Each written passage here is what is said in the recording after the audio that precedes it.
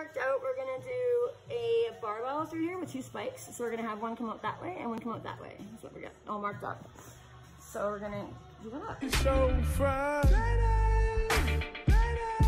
Time to make you mine. That's awesome. You see what I was saying with the whole like yeah, no, that looks wicked. Right? I like the way it's pointed and everything. You should do more of those. That looks wicked, right? Yeah. I don't even know what you call that. Aerodynamics, you know, makes me faster when I fight. I know, I don't even know what you call that. Like, it's like an orbital, but it's like a flat. That's the flat. When you get pierced on this part here, it's called the flat.